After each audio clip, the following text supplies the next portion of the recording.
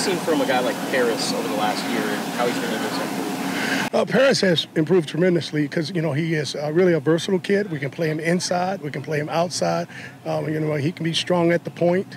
And we can put him a little bit at the edge, play over the tight end, play the six technique.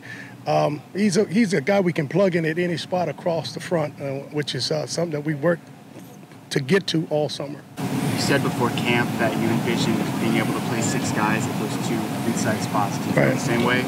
Still feel the same way. You know, we got to get them all in shape. They don't know. I mean, you know, somebody can get nicked here, somebody can have COVID there.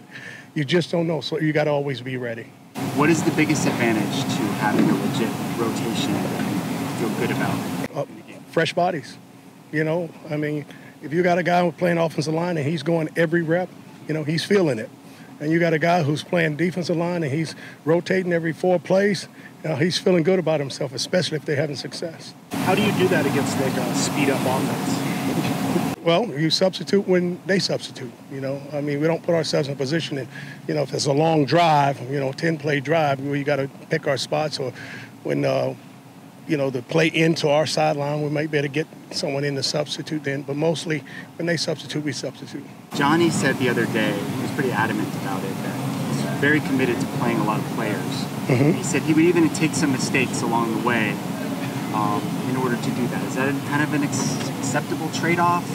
It is, especially if they're in shape, if they're fundamentally sound, and they're committed to the process, you know, and you got to trust it. And that's the biggest thing we work towards. I mean, we work our guys hard, you know. We push them hard. We're pushing sleds and pushing on people all the time. And you know, when you're beating on big guys like that all the time, they have a tendency to want to spit the bit out. But these guys have stayed the course because they know that they're the next guy up.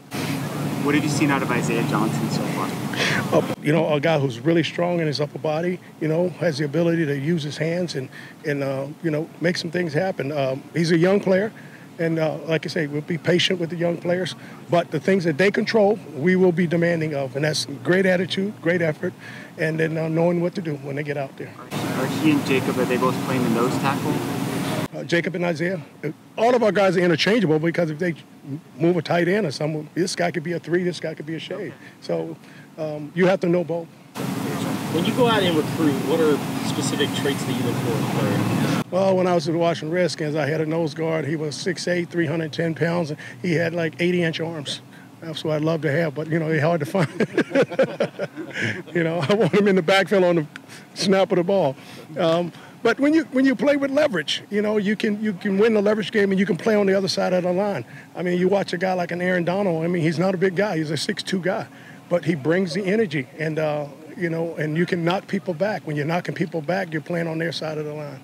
What's the biggest transition for the younger guys, especially in the first few days of practice? I think the physicality of the game and the speed of the game, things happen a lot faster, and you're physical from start to finish, and just learning to be a good finisher of the play.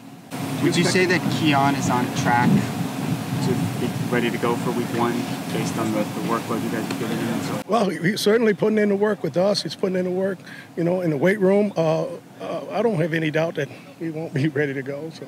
How does he look out there? Does he look like yeah, he looks like Keon. Yeah. But we got to be smart about it, too. So. What's going to change with the introduction of full pads tomorrow? Well, I hope we're making more tackles for losses and, you know, plays on the other side of the line. And what's going to change? Nothing changed. We still want guys to play as fast, as physical, and be as fundamentally sound. Is there going to be some live tackling tomorrow, as far as you know? I would imagine it would be, but, you know. A lot of the guys from media day talked about seeing the picture up on the wall, using shot, how inspirational was. How do you get across what Arizona football means to kids that probably never saw you play and only saw your highlights on YouTube? Well, I think, like anything else, you know, when you talk about Arizona football, it's all about pride.